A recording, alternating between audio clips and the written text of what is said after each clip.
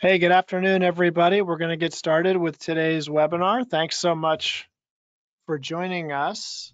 Today, our topic is CMMC is coming. Are you ready? And when we first planned this webinar, we didn't have any idea what else was going to be coming. I'm sure that like us here, a lot of you or all of you are dealing with the disruption at a minimum and maybe worse related to COVID-19. So we just want to say that our thoughts are going out to everybody. We know this is a challenging and unprecedented time. We really appreciate you taking the time out of your day, maybe locking yourself in the bedroom away from the kids or whatever you had to do in order to join us for this webinar. We really appreciate it. And we do recognize that some folks may not be able to join us today, or you may not be able to stay on the entire time. We will be, obviously we're recording the webinar and we'll be providing a link to the slides and the recording probably about a day or so from now. So look for that later in the week. If you didn't get a chance to listen the whole way through, or maybe your colleague wasn't able to join, there'll be other opportunities to listen to everything that we talked about here today. So again, thanks for joining. Appreciate you hanging with us. One more bit of housekeeping. We represent primarily government contractors here at PilieroMazza. And obviously contractors like the commercial firms we also represent are really impacted by what's going on with COVID-19. Several of our colleagues are having a webinar tomorrow at 2 o'clock to talk about the things that contractors can and should be doing to deal with these crazy circumstances. So if you're wondering about what do you do in terms of contract performance or delays, and am I at risk of a termination, and how do I handle my employees, I think tomorrow's webinar would be the perfect for you to join into. So if you go to our website at PilieroMazza.com, you'll find links to register for that webinar. You'll also find information about all the other stuff we're doing to help out government contractors and commercial firms. So there's my smiling face. I'm not quite as dapper today here in our casual telework environment, but I am a partner in the government contracts group here at PilieroMazza, and I represent contractors and a wide variety of issues that they encounter working with the federal government. 4 to 5 years ago, I started paying attention to cybersecurity. The DOD in particular was developing new rules around it. It seemed to be a growing area that we were getting questions about from our clients. And certainly within the last couple of years, last year really in particular, the pace of the changes and the requirements, et cetera, has really increased. And I think as a response to that, we at the firm here have started a new practice group called the Cybersecurity and Data Privacy Practice Group. And I'm a member of that team. We have several other lawyers here. And this group is helping contractors as well as commercial firms to understand the various ways that cybersecurity requirements are impacting the way we do business, the way we work on federal contracts, the way we have to train and deal with our employees and other contracting partners. So it's a real growing area for us and for our client base, and we're glad to be able to serve our clients through this new practice group. Another member of our cybersecurity and data privacy practice group team is joining me here today, Anna Wright. We are practicing social distancing, notwithstanding this microphone that we're sharing. We're doing everything we can to be safe and smart right now. But Anna is an associate in our firm. She works in our government contracts group and has newly joined the cybersecurity and data privacy practice group as well. So I'm real pleased to be joined by her today. Okay, so why are we here today? We are here today for CMMC, everything you need to know to understand, are you ready for this new requirement? We're going to start by talking about the current cybersecurity landscape, sort of like why are we here? And then we're going to do a deep dive on CMMC, which stands for Cybersecurity Maturity Model Certification. It is a new certification from DOD, and we're getting a little message here that the webinar is now full. So if you're seeing that on your screen as well, apologize, we're going to get rid of that. So again, for everyone that wasn't able to make it in, we will, and some questions that have come in, I see from folks that are participating, yes, we are going to make the slides available to everyone and the audio after the fact. So if you didn't get in or you're having difficulties connecting from home today, rest assured we will get this content to you because we want you to know everything you need to know about CMMC so you can decide whether you're ready for it. And so that's where we're going to focus in the last third of the presentation on what contractors need to be doing to prepare.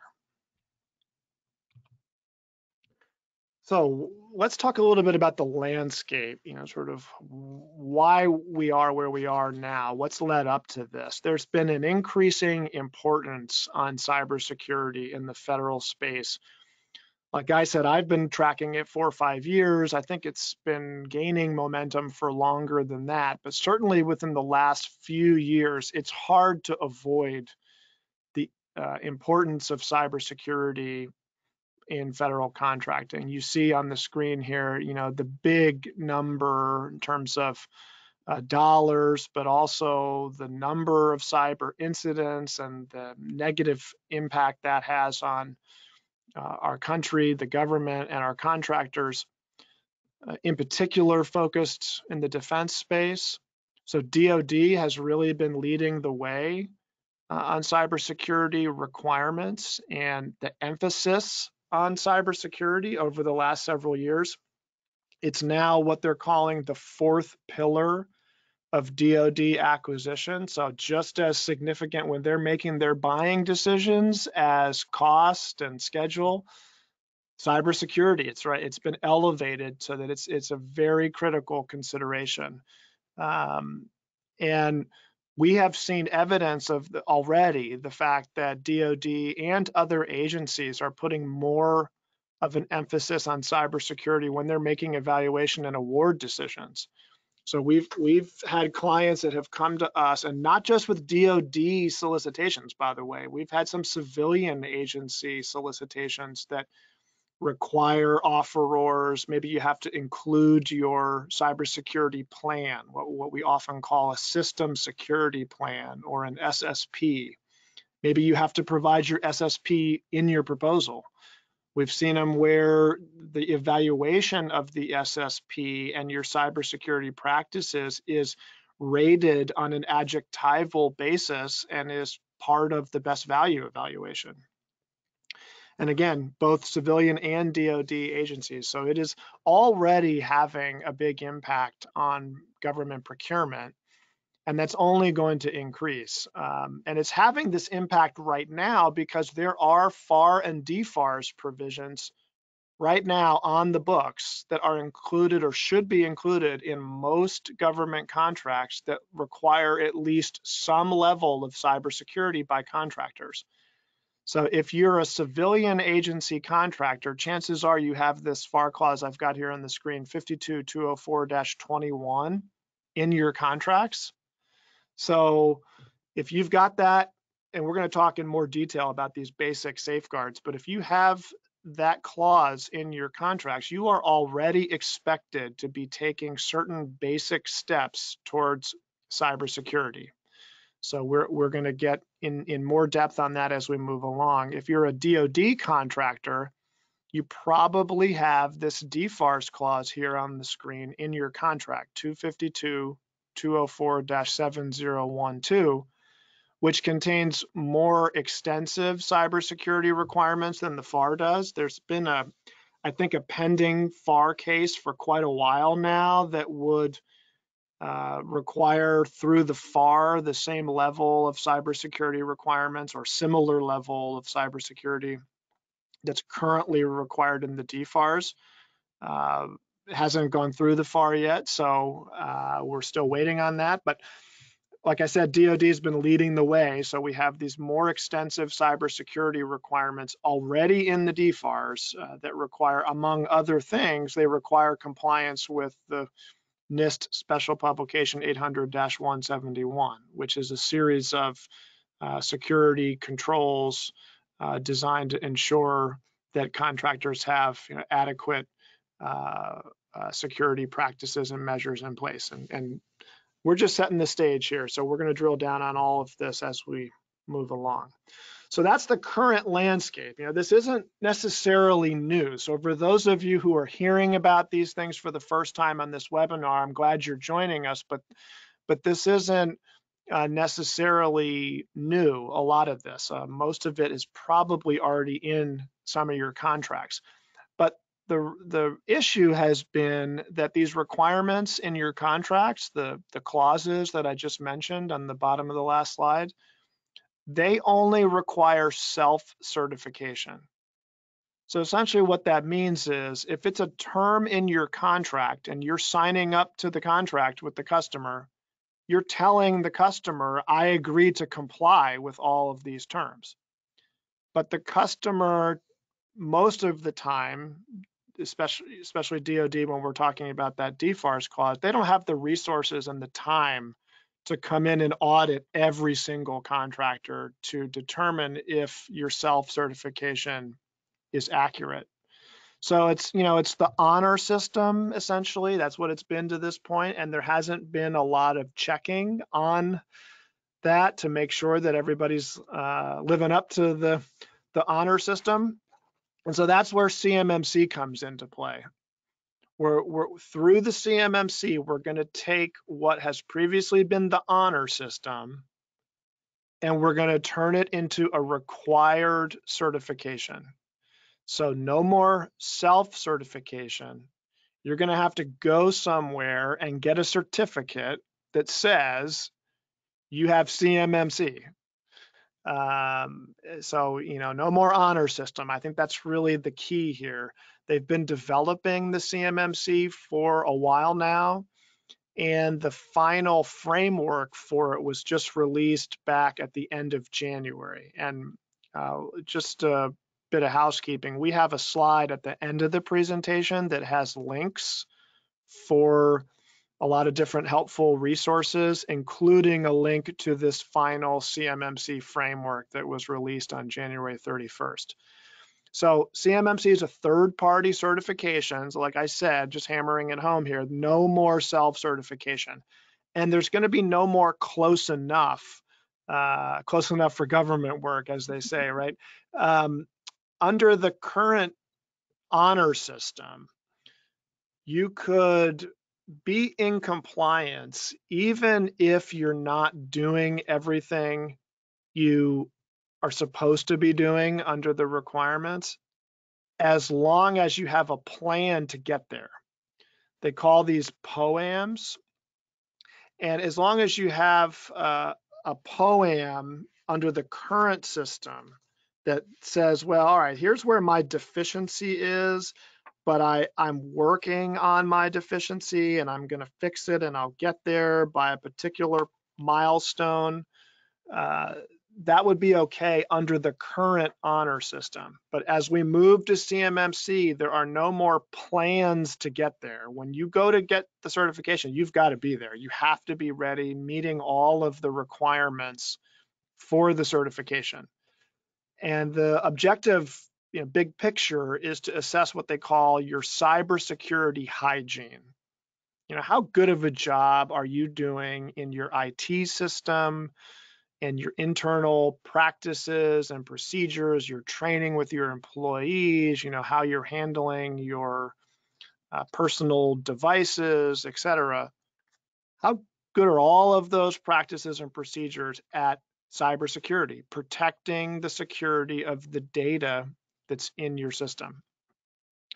And so the goal is to be able to provide an objective third-party verification, because we want to overall, we want to increase the cybersecurity posture of the defense industrial base. You know, we're only as strong as our weakest link, and that's in the defense industrial base, you know, the supply chain. So we're going to talk about DoD supply chain, and you know how we need everybody in the supply chain to be having good cybersecurity hygiene.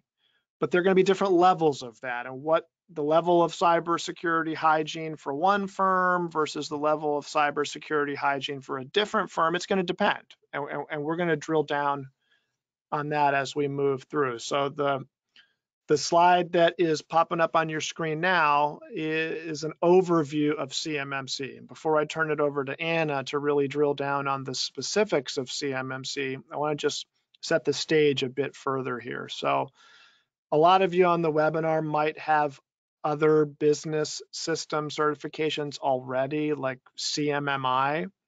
So the CMMC is going to be comparable to that. It's a business system certification. They're going to come in and certify your business systems. And they're going to be 5 different levels of CMMC, level 1 being the lowest and level 5 being the highest. And we're emphasizing here again that CMMC is a gatekeeper, meaning if you want to go after DoD contracts, you've got to go through this gate. You have to have CMMC or you will not be able to go after DoD contracts. And that applies whether you're a large business or a small business. Now, we're going to talk as we get later into the presentation about exactly when are you going to need to have CMMC to go after DoD contracts. But if you stay with me here just at the big picture level, the objective of CMMC is that this will be a requirement for all DoD contractors. If you want to play in the DoD space, you're going to have CMMC at some level. It's going to need to be flowed down to subcontractors, and we're going to talk around that because that's going to create some interesting issues between primes and subs in terms of, you know, what CMMC level applies at the prime contract level versus what CMMC level is required for subcontractors. And that's not necessarily going to be the same answer. A common misconception about CMMC is that it's only required if you have what's called CUI in your IT system. CUI stands for Controlled Unclassified Information. And we're going to talk a little bit more about what that is. But we want to dispel the misconception here right at the outset. You're going to need CMMC regardless of the information, the type of information that's in your system. If you work with DoD, you're going to need CMMC. So what level you need will be driven in part by whether you have CUI in your IT system, but it's not a question of if you are going to need CMMC at all. You're going to need it, and that's really the bottom line. You know, if you work with DoD or if you are in the DoD supply chain, it's not if you need CMMC. The questions you should be asking are what level you're going to need and when you're going to need it. And with that, let me turn it over to Anna to drill down further on CMMC.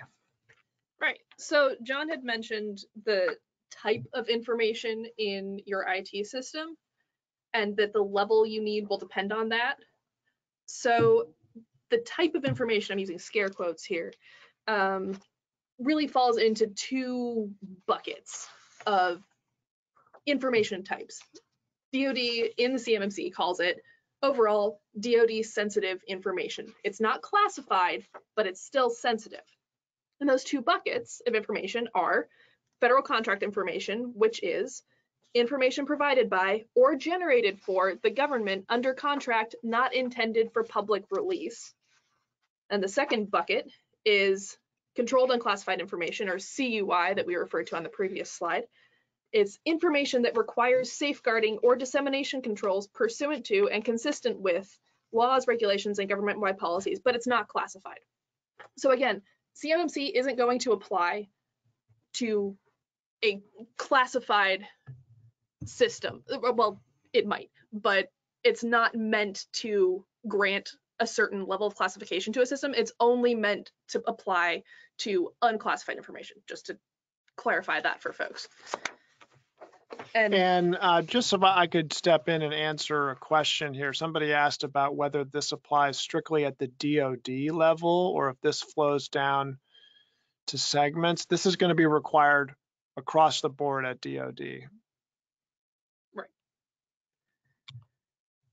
And so this slide it's a nice visualization of how CMMC is built. So on level 1, we have basic cyber hygiene that you just perform. Level 2 is intermediate cyber hygiene that you have documented in the form of often a system security plan or an SSP that we mentioned previously. Level 3 is good cyber hygiene that you are managing across your company. Level 4 is proactive cybersecurity. Not only are you looking at the current cyber posture of your company, but you're actually going out and looking to see what else is there that I can be doing. It's reviewed. So you're not just keeping track of what you're doing in your company, but you're reviewing it, you're making sure that it's done correctly and improving upon it when you can. Level 5, the highest level, is advanced or progressive cybersecurity that you are optimizing across your company. Now, we'll get into this more later, but levels 4 and 5 are probably not going to be used for most businesses because, as you can see, they're quite a bit more advanced than a lot of companies are going to need. So just if you're a small business, don't look at this and get scared like, oh no, am I going to have to do all this advanced cybersecurity? Am I going to have to optimize all these things? No, not necessarily. It depends on the type of information you need to handle. And this next slide just shows the CMMC domains. Just gives you a quick overview of what all are the areas you're going to need to be concerned about when you're going for certification. We can get through that one pretty quickly. Sure. Because the next slide explains what domains are. So domains are broad categories of cybersecurity controls. They're, again, buckets that you can sort things into. Capabilities fall within those domains. They are subcategories of technical ability. And then practices are the actual specific activities that you perform to support those capabilities and those domains. And the practices are what the certifiers are going to be measuring. So just because you say, oh yeah, I'm supporting XYZ domain. No, that's not going to work. You're going to have to do the specific practice that is prescribed in the CMMC for that domain or that capability or whatever. Processes there are 5 processes. There were 2 slides ago, they showed those. It's documentation, management, review, and optimization of cybersecurity activities that you perform. Basically, processes are the extent to which cybersecurity is embedded in your organization. So examples of that would include your company's policies, employee handbooks, again, SSPs, any procedures that you draft across your company to ensure that you are performing your cybersecurity hygiene properly.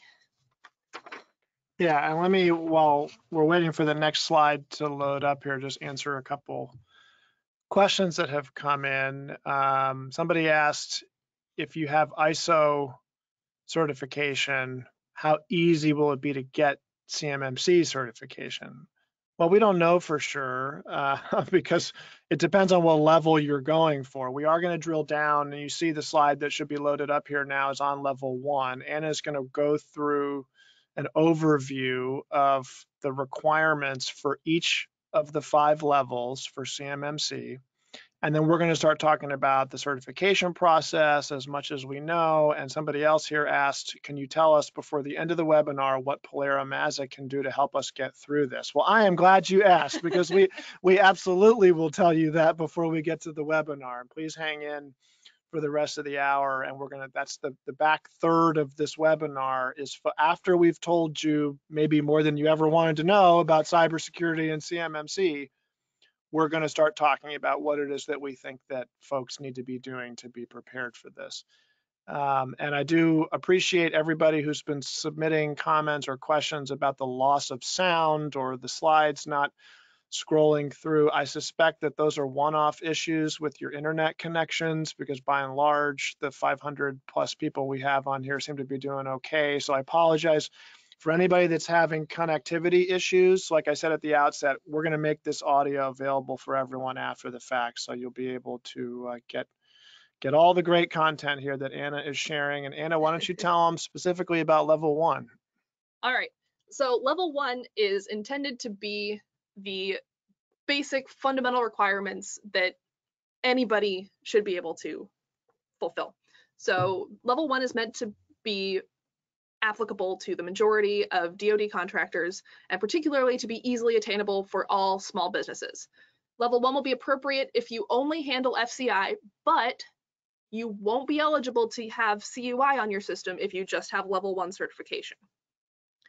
Now, there are 17 required practices at level 1, and they track the practices that are already certified, that you're self-certifying to in FAR 52204-21, which John mentioned previously. So those practices include things like using a spam filter for your emails, installing and enabling your antivirus software. That actually knocks out 3 of the practices if you just install and enable auto updates and auto scans of your antivirus software. Requiring usernames and passwords to log on to company systems, so Joe Schmo off the street can't just waltz into your organization and hop on your computer and access federal information. Internally limiting who has access to information, so beyond Joe Schmo just coming in off the street, you also don't want Jane in shipping to be able to access Tom's payroll information. And then, of course, escort your visitors to prevent unauthorized access to your systems. So, install locks on your doors. Make sure, again, Joe Schmo off the street doesn't just wander in and wreak havoc in your system. Yeah, I mean, level 1 really is the basics, and we're going to talk about this as we move forward. I mean, this is the bare minimum that everybody needs to have. It's going to apply regardless of the type of industry that you're in. So we've gotten some questions about depending on the industry, if I'm in manufacturing versus in IT versus something else.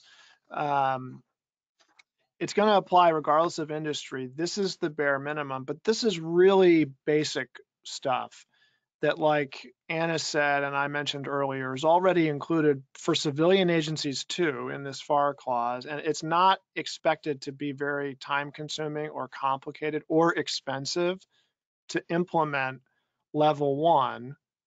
And that's why we're focused. One of the things that we're helping contractors to do is make sure they're level 1 ready. We really want folks to, that's one of your main takeaways, is you want to make sure at a minimum you are level 1 ready. You might be surprised if you go through the readiness assessment with us that you're already there, or you're not too far away. I mean, you can see like use of spam filters and antivirus software. I mean, we're probably talking about things that you're already doing, and maybe you just need to fill in a few gaps and you're there. So I wouldn't be too daunted by level 1. And that's the level that is probably going to be the necessary level for most DoD contractors. But let's keep talking about the different levels. Now, one thing I do want to clear up, I'm seeing a lot of questions about NIST. NIST and CMMC are 2 different things, which you probably know already. But that's important because while CMMC does draw from various NIST standards, it's not quote unquote bound by those standards. So when you're going for a CMMC certification, they're only going to be looking at how well you apply or how well you qualify for CMMC. They're not going to be going, oh, well, you hit these CMMC practices, that's fine, but you didn't fully get to all of these, NIST 800-53 standards. So, we're not going to certify you. That's not how that works. They're just going to be looking at CMMC. So just to clear that up. Level 2 certification. requires you to document your practices and policies. So again, this is where your SSP comes in. It's intended to help small businesses progress from level 1 to level 3. Like level 1, you won't be allowed to handle CUI if you have a level 2 certification. But there's a significant increase in required practices to get from level 1 to level 2. So, something we've been asking ourselves here is, why would anybody go for level 2? That's what's the point? There's so much more work and you don't get anything else. That's my big question, right? It sort of feels like if you don't have CUI and the nature of the work that you're doing, the programs you're on, et cetera, is such that all you need is a level 1, then I think you'd be happy to stay at level 1. And if you have to take a step up in the security practices that you employ because of the nature of your programs and the information you have, et cetera, then why not focus on getting to level 3? Level 2 is not too far away from level 3, and really I think that's where we're going to see a lot of the contracts are going to go level 3. It seems unlikely to me that we're going to see contracts put out under level 2. So I think level 2 is going to end up being a no man's land in between level 1 and level 3, but we have to see how this plays out. Yeah, I suspect it's going to be the bucket you fall into if you don't quite hit level 3, but you're better than level 1. So with that, level 3, as John noted, it's expected to be the requirement for most DoD prime contracts. And remember, as John said previously, just because something is required on the prime level doesn't necessarily mean that the same requirement is going to flow down to the sub level. That's going to have to be something that will be negotiated amongst the prime and the sub, maybe talk to the government, see like what exactly you need to do. Because this isn't fully rolled out yet, we don't necessarily know how it's going to work practically, but we do know that just because it's required at the prime level doesn't mean it's necessarily going to be required at the sub level. And now I'd said previously, CMMC and NIST are two different things, but CMMC does still draw from NIST. In particular, CMMC level 3 is roughly analogous to full compliance with all the controls in NIST SP 800-171. These controls you really should already be compliant with if you have DFARS 252-204-7012 incorporated into any of your contracts. The difference is now someone else is going to be certifying you about this. You can't self-certify anymore. And as we noted, yeah, it's a step up from level 2. Now you're managing your cybersecurity, and it's necessary if you handle any CUI. I did see a question earlier about how do you tell if something is CUI? Great question. There's a CUI registry that tells you what is and is not CUI. We actually provide a link to that on the last slide here, or second to last slide, I believe. And then now the difference between documented and managed cybersecurity is somewhat nuanced. Of course, both require documentation as a threshold level, but for level 2 documentation, you're looking for like a high-level policy statement, basic plans for your folks who are responsible for compliance, so especially like your IT personnel, people like that. Managed at level 3 means you have that level 2 documentation, plus you have a mission statement, SMART goals. SMART goals are specific, measurable, attainable, realistic, and timely goals, training objectives, keeping track of different personnel skills, what funding you have, any tools you might have that will help with your cyber posture. Basically, you are being methodical about how you institutionalize your cybersecurity. And now examples of level 3 practices are things like using FIPS validated encryption modules to store sensitive information, blocking your company's computers from accessing known malicious websites, separating individual duties to avoid conflicts of interest. Now, quite a few of you probably have ended up seeing conflicts of interest out in the wild. It's the same thing, just in a cyber setting. So if you have Joe building your system, you don't want Joe to test your system. You want Tim to test your system so that you don't have any flaws in the system, whether intentional or otherwise. You also need to keep abreast of cyber threat intelligence information and update your threat profiles, your vulnerability scans, and risk assessments This is something that happens a lot of times with antivirus software. So you might end up doing some of this as level 1 too. But the point is, with level 3, you're taking it a step further so that you'll be able to adequately protect that CUI that might be on your system. And at level 3 in particular, employee training will be critical because your employees are your biggest asset, but they're also potentially your biggest weakness. And you need to be able to show that you're actively keeping your employees apprised of these overarching policies, your different directives, and you're making sure they know what they're personally responsible for so that they don't make a silly mistake. Levels 4 and 5, as we noted previously, they're probably not going to be applicable to most folks in the DoD space. Level 4 requires companies to review and measure practices, take corrective action, and make sure that they're higher level management within the company of status and issues on recurring basis. So making sure that you're constantly giving status updates to upper management in your company. Level 5 requires all of that, plus standardizing and optimizing the process across your entire organization. And, as we said, levels 4 and 5 are only required when there is a high likelihood of advanced persistent threats, or APTs, as CMMC likes to call them, which means it's probably not going to be applicable to most defense industrial-based contractors just because most small companies in particular aren't probably going to be targets of any of these advanced persistent threats. But a high-profile, well-known company that everybody knows has DoD information on their systems, yeah, they're going to have a bit of a target painted on their back. So that's where level 4 and 5 would come into play.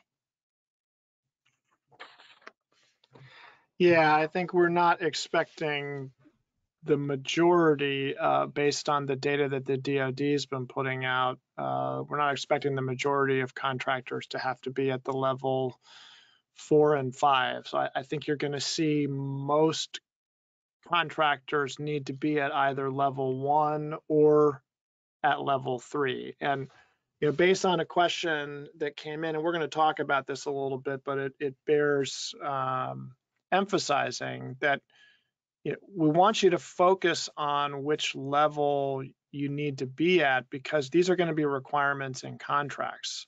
That's where the requirement's going to originate from. So when are we going to see it in DoD contracts? So that's the big question. And they said when they announced the final framework back at the end of January that they're going to take a crawl, walk, run approach. So that means that this year they're targeting, what I've heard is 10 what they're calling Pathfinder programs. These Pathfinder programs will be kind of the pilot, the test case for rolling out CMMC. And they're looking at priority programs like nuclear modernization and missile defense. So that's for this year. And then starting in the next fiscal year through fiscal year 25, the DoD is estimating a phased rollout. And you can see here on the screen the number of DoD contracts that they're expecting to require CMMC in each of those fiscal years. So you can kind of get a sense as the numbers go up of that crawl, walk, run approach. And then by fiscal year 26, CMMC is required for all DoD contracts. So it is potentially a fairly long horizon for you, depending on where you fall with your particular DoD contracts and when they're up for recompete. If you're a subcontractor and you work with primes, what programs are your primes on? If you're working on what would be considered these really critical priority programs, then you may be looking at a nearer term certification requirement. If you're working on certain other maybe less critical, less priority programs that were just awarded, say, last year and aren't going to recompete again until fiscal year 24, 25, something like that, then you may have a fairly long horizon until you need to worry about CMMC. So that's a big unknown right now. I mean, nobody has the answer for when exactly you're going to need CMMC. I guess except for those firms that might be on the quote unquote Pathfinder programs that know this is coming really soon. This is on your slide now, an estimate of the number of firms that DoD thinks is going to have or need CMMC during each fiscal year. So again, you can see a significant ramp up along the way, starting though with a relatively low number of contractors. And they're estimating that greater than 50% of certified firms will be at level 1. And in particular for small businesses, the idea is that most will be okay at level 1. That's not a guarantee. I mean, that does remain to be seen if that's how it's going to play out. But based on DoD's estimates and their objective for level 1, the hope is that most firms, especially small businesses, will be okay at level 1. There's going to need to be a new DFARS clause that is first created and then added to contracts and recompetes. There's no plan at this point to add DFARS addressing CMMC into existing contracts. So if you're on a contract that has, it was just awarded last week and it's going to go for 5 more years, it doesn't include the CMMC DFARS clause right now because that DFARS clause hasn't been written yet. We might have that DFARS clause, we should, later this year. If they're going to start putting it into contracts later this year, then we should have that DFARS clause at some point later this year. But they have no plans to issue amendments to existing contracts to add the requirement. So if you have a contract that was just awarded last week and it's not going to be recompeted for 5 years, then the soonest the CMMC DFARS clause would be included in that contract would be for that recompete in 5 years. And so that's part of what we have to all be figuring out when you're looking at your programs and the timelines, assessing when you're going to need it. And we're going to talk more about that as we get into our recommendations here. But the next slide loading up here, how do you get it? So this is another big unknown, and we've gotten a number of questions asking about this. I certainly understand this would be one of my primary questions if I was a DoD contractor or even a civilian contractor, because some people have asked, do we see agencies in the civilian realm requiring CMMC? And I think that's a possibility. Everything I've heard is that it could very well, like agencies like DHS are kind of watching to see how this unfolds, and it could, I think, fairly readily be expanded to cover all of the contractor base, civilian and DoD. I mean, of course, there'd be challenges on the administrative side, just the certifications for all those firms, but just in terms of the requirements, I mean, like I mentioned, the level 1 requirements are essentially already imposed on civilian agency contractors through the FAR. So I do think it's possible that if this takes hold well on the DoD side, that it will be replicated beyond DoD. But right now, it's only DoD. I mean, there's no public plans that I've heard of to take it beyond DoD. So this does only apply if you are working in the DoD space right now.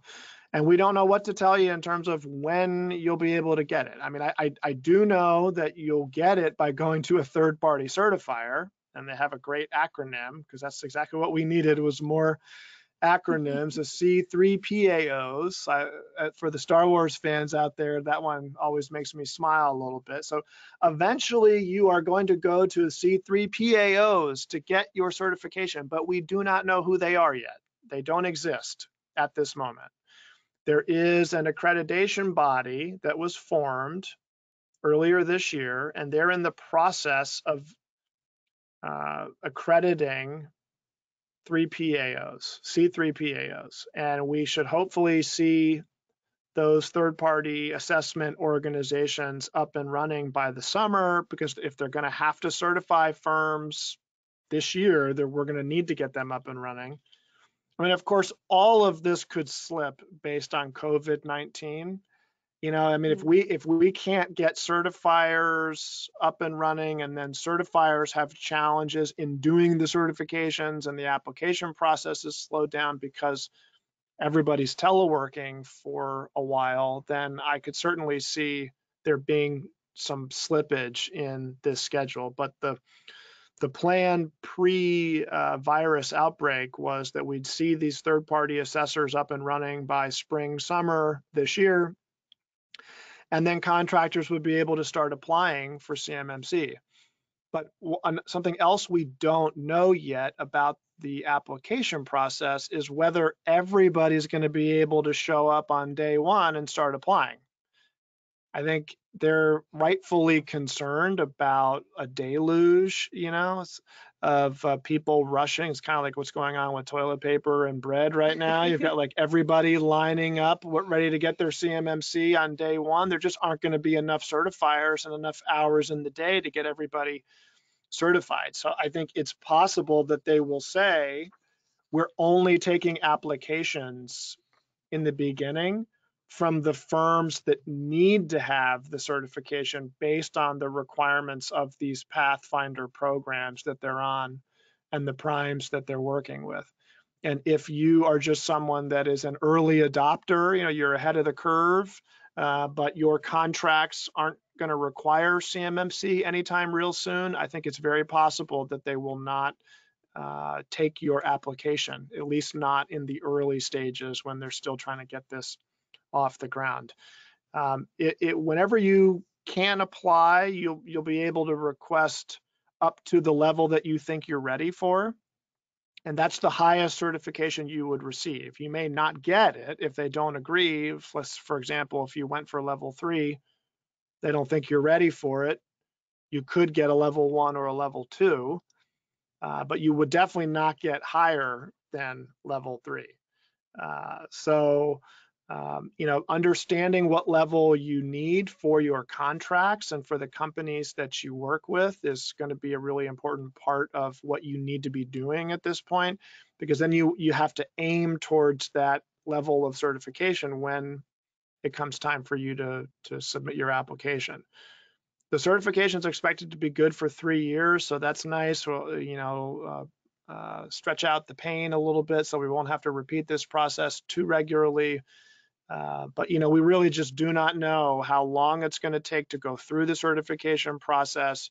We don't know the costs of certification at this point. I know at least for level 1, the expectation or hope is that it's going to be a fairly simple and inexpensive certification process.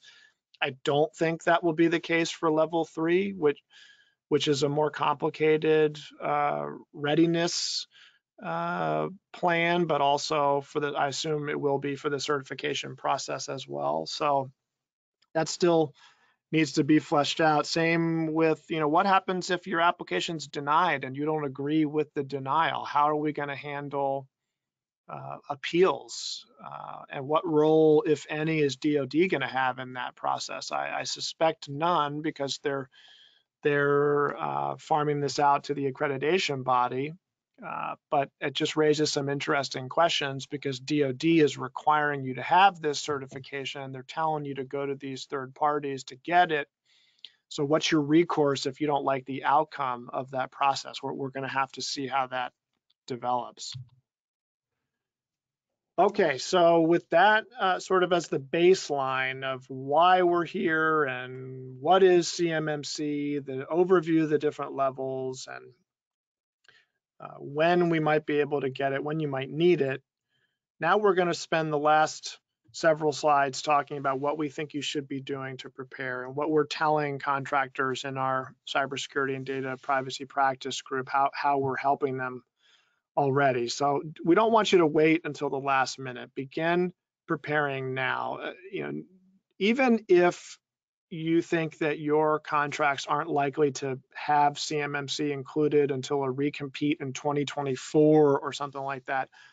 The reality is you likely already are subject to these requirements in your current contracts.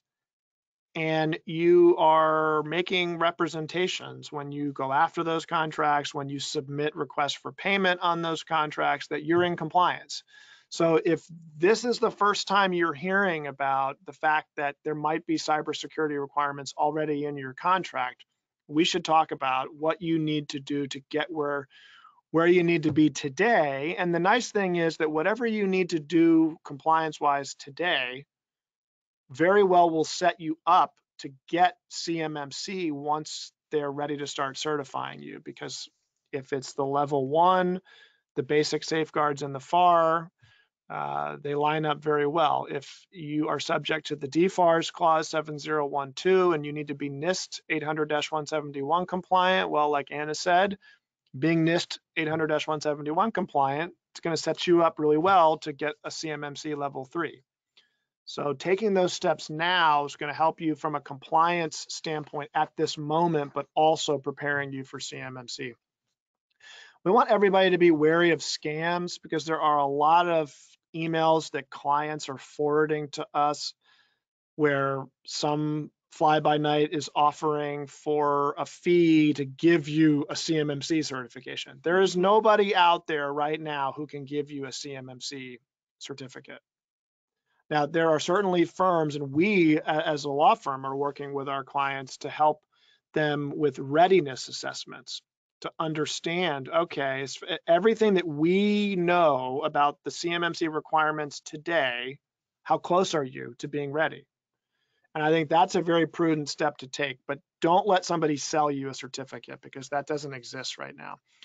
And so start by answering these questions that we've got up on the slide here. Have this discussion internally, and maybe you're just talking to yourself if you're a very small business, or which you probably do a lot, or maybe you're talking with your CTO and your CIO and other folks like that to ask these questions. Do you work with DoD or in the DoD supply chain? If the answer is yes, CMMC has to be on your radar. If not, then maybe you're thinking about it on a longer term view, but focusing on, well, what are the requirements that might already be in my contracts with civilian agencies? Do you have FCI or CUI in your network? That question is helping you to figure out, well, what level am I likely to need? And what programs am I on? And what kind of information do those programs require me to have in my networks? That's going to drive what level of certification you're going to need. And who are your primes and what are they saying about CMMC? Having conversations with them and how near term of an issue it might be for the primes you're working with is really important.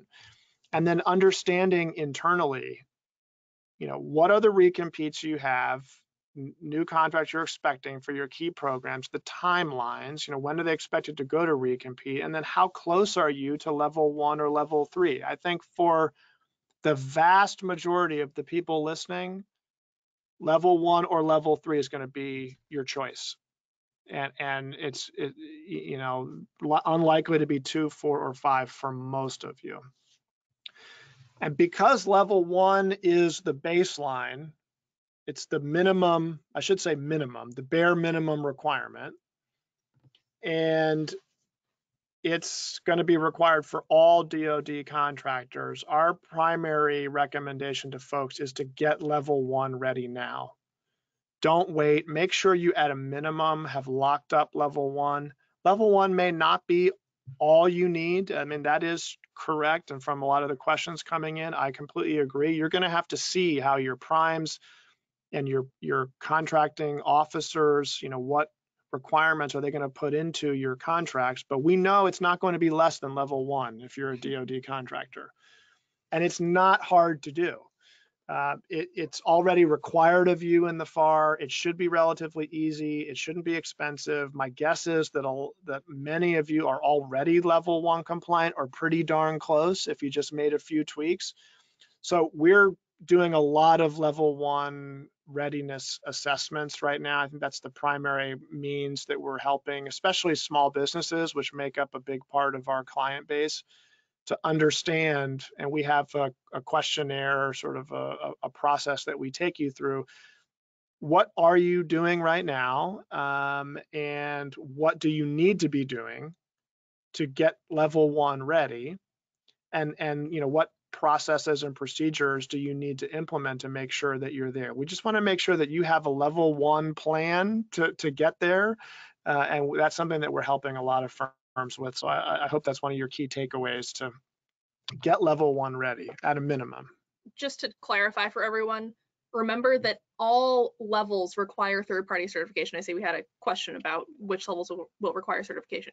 If you want any level of CMMC certification, you will have to talk to a third-party certifier. Yeah, that's a great point. We cannot certify you. Nobody right now can certify you to level 1. What we can do is help you with an internal assessment of how close are you to being level 1 ready, and put a plan in place to get there, so that if you have current requirements, which you probably do in your contracts to be essentially level 1 ready, that you're in compliance, and then you'll also be able to more quickly get through the certification process for level 1 once the certifiers are up and running.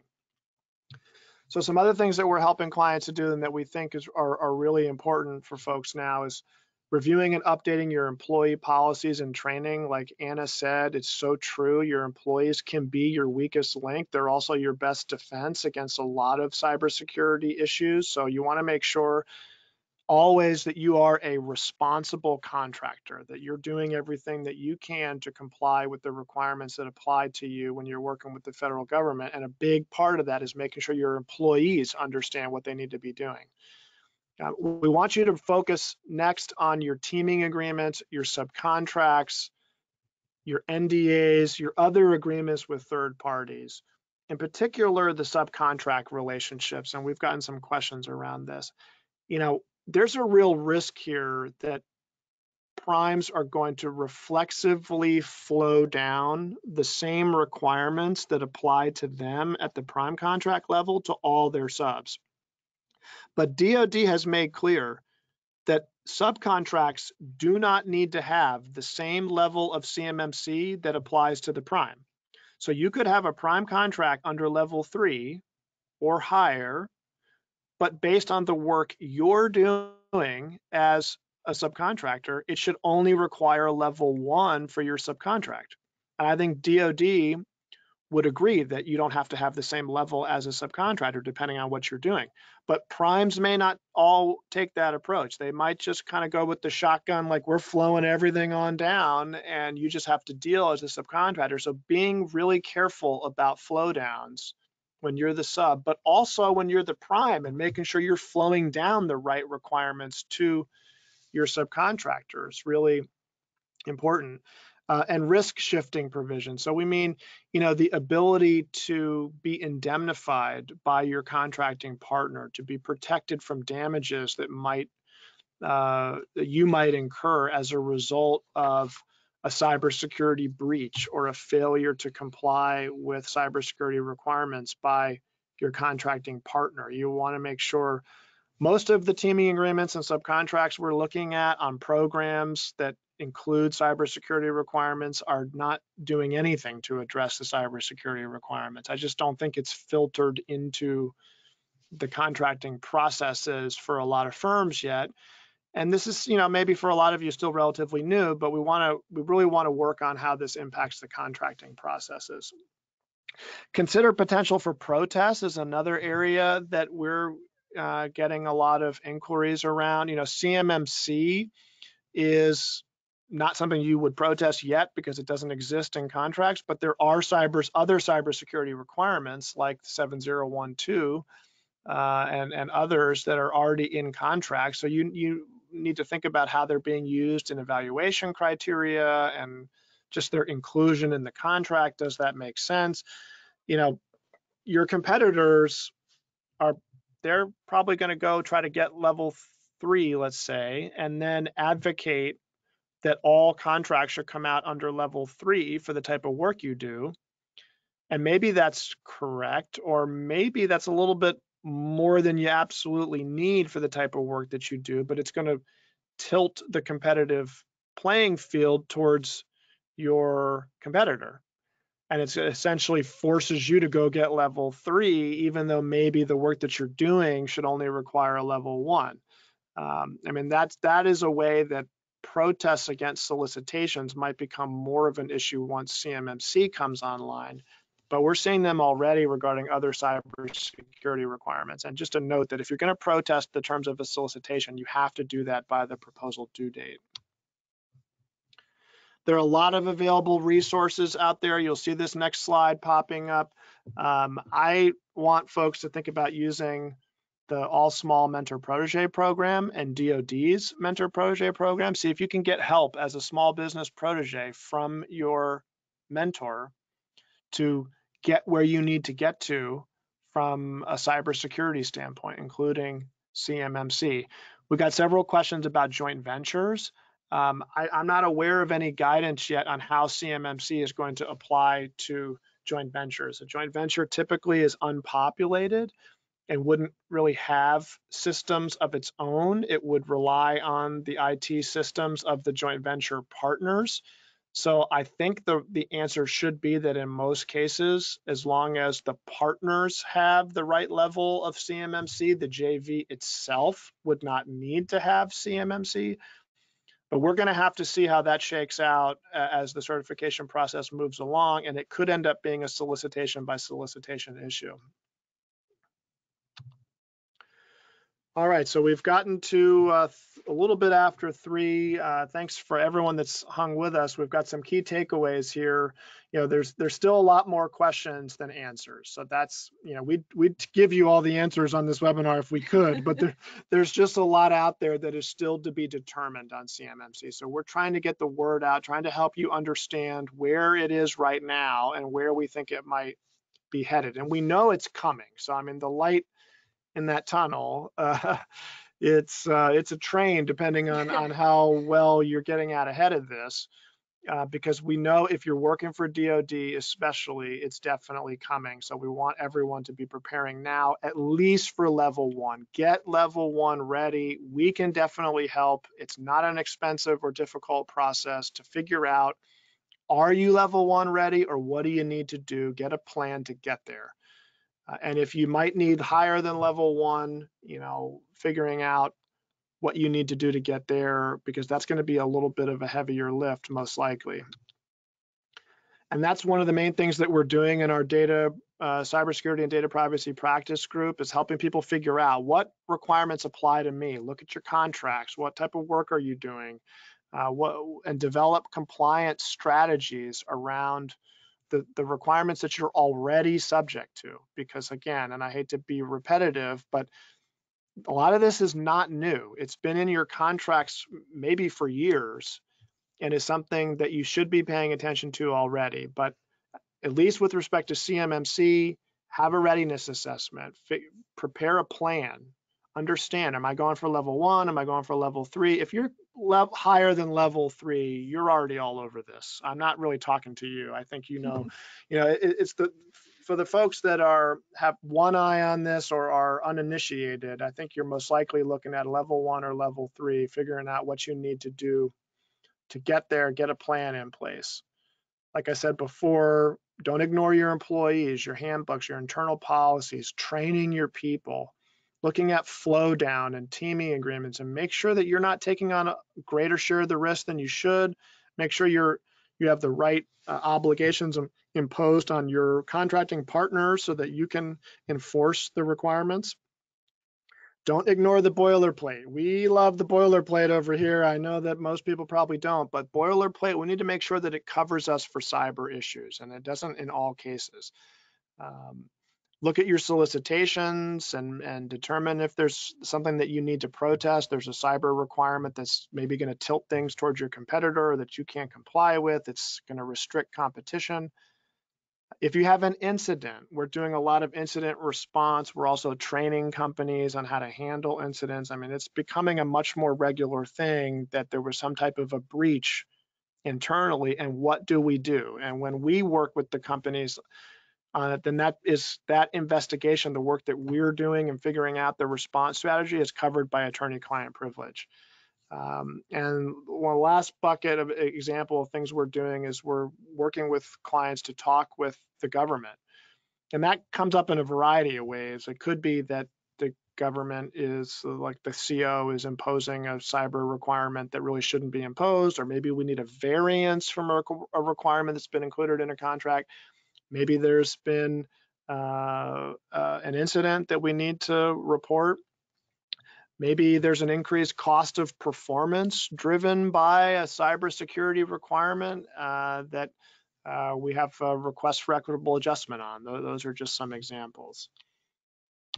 So please don't hesitate to call us, Anna or me, and the others in our cybersecurity and data privacy practice group if we can help you in these areas as you're working through the big impact that cybersecurity is having in federal procurement. And last here on the slide is several helpful links for you on a lot of stuff we've talked about, including the CMMC final guidance. We got a lot of questions about CUI. What is CUI? And that's something that we, beyond the general definition that Anna gave, we didn't drill down on here. I've done a webinar in the past on NIST 800-171 that got into a little bit more detail on CUI. So for those of you that might be interested in drilling down on that further, send me a note and we could get you a link to that webinar. But there's also a link here on the slides to the CUI registry, which is a website that's very helpful in figuring out what is CUI. So if you really shouldn't be wondering about CUI because it should be labeled. But I realize that that's a fantasy world, not the real world. It's oftentimes not labeled. If you're having to guess at whether something is CUI, you can talk with your contracting officer. You can contact us. You can also go to the CUI registry.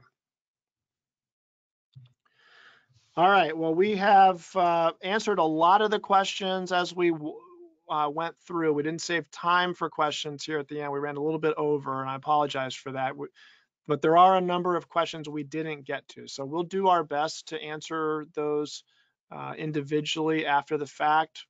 Like I said before, we're going to get the slides and audio recording out to everyone. I do apologize for any technical difficulties you had. I understand that the GoToWebinar site has put out an alert saying that they've had extremely high volume.